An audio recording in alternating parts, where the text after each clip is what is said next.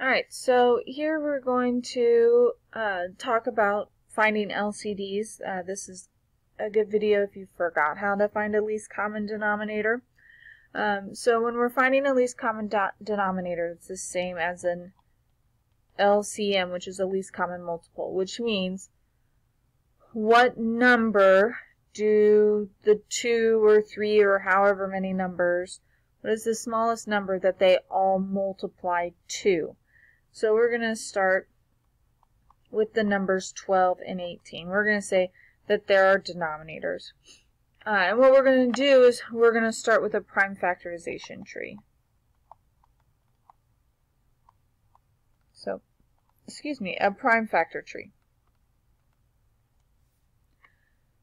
So if you remember prime factor trees, that's where we find what are two numbers that multiply to our number. So we've got 12, so we can do 2 or 6, we could do 3 and 4.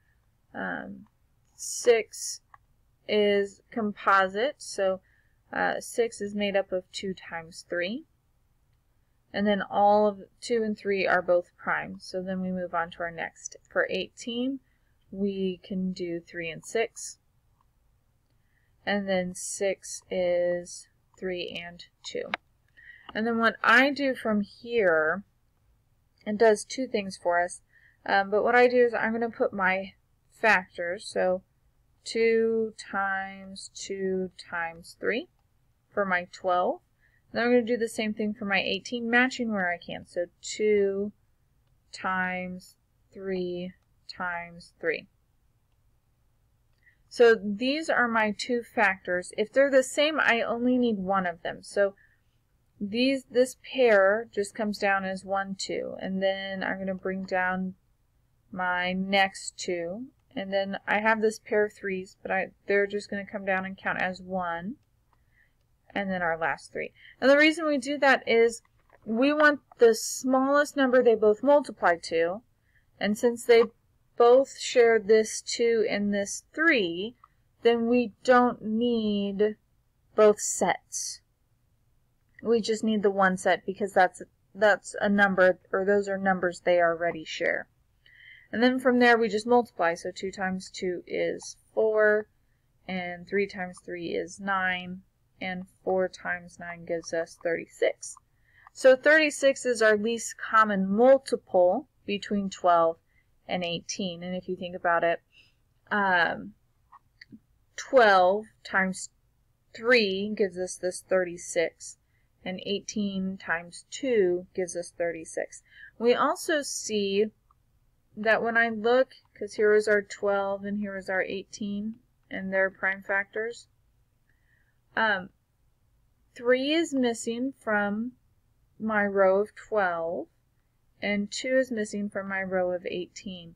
And those would be the numbers that we would multiply the numerator and denominator by. So not only does this method help us find our least common denominator, but it can also help you figure out, well, what do I need to multiply my denominator and my numerator by in order to make those fractions. Excuse me. So we're going to do this another time. So we're going to choose 10 and 24. I'm going to find their least common multiples.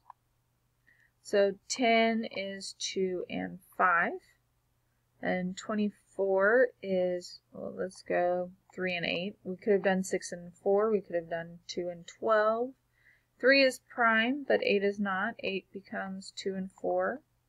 And 4 is 2 and 2. And so now I'm going to write these. So we have our 10, which is 2 times 5. I'm giving that space just because I know I have all these 2's. And then we're going to do our 24, which is 2 times 2 times 2 times 3. And so then I just go down my columns. Here I have 2 times 2 times 2 times 3 times 5. And so then 2 times 2 gives us 4, and 4 times 2 is 8. And 8 times 3 is 24. And 24 times 5, we got 20, so that'd be 10, is 120. And so this would be our least common denominator. Least common denominator is 120. To know what I multiply the numerator and denominator by, I just look and see what's missing. So for 10, I'm missing 2, 2, and 3. And so I would multiply 10 by 12, and that's what would give me 120. And when I look at 24, I'm missing the number 5. And so then I know that I would multiply the 24 by 5, and that would give me, again, that 120. So it kind of helps you, again, with those two. When maybe you're like, but what if my numbers aren't that big? It still works, even if we're doing numbers like 6 and 9. We know that 6 is 2 and 3, and we know that 9 is 3 and 3. So then we have 2 times 3 for our 6, and 3 times 3 for our 9. So altogether we'd have 2 times 3 times 3. So 2 times 9 gives us 18, and our least common denominator would be 18. I would know that I need to take the 6 times 3, and that to get 9 to 18, I need to take it times 2. So it works for even our smaller numbers. This helps us there as well. So I hope that this helped you figure out LCDs or remembered how to do LCDs.